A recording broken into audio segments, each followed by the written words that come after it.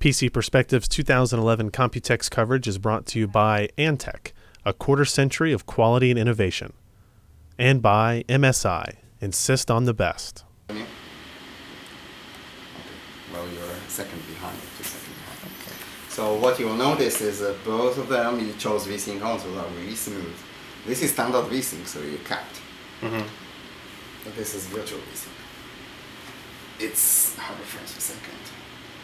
This is the same experience, and we'll let you play over there with, when you will play, you will get the feeling of like Vsync off and with this frame rate, same. Sometimes even better, but it will be as smooth as the other one.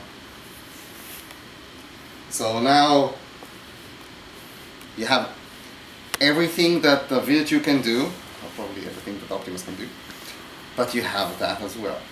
And it's a feature for gamers, it's for gaming.